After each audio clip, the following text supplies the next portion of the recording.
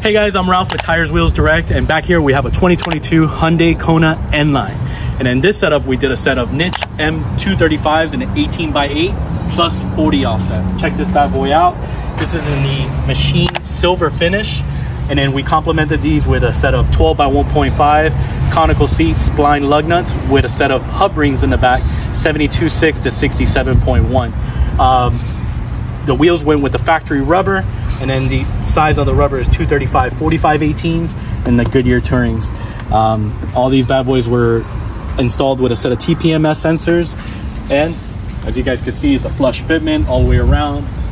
If you guys are looking for a set of these or anything else, feel free to give us a shout. I'm Ralph with Tires Wheels Direct. Thank you guys.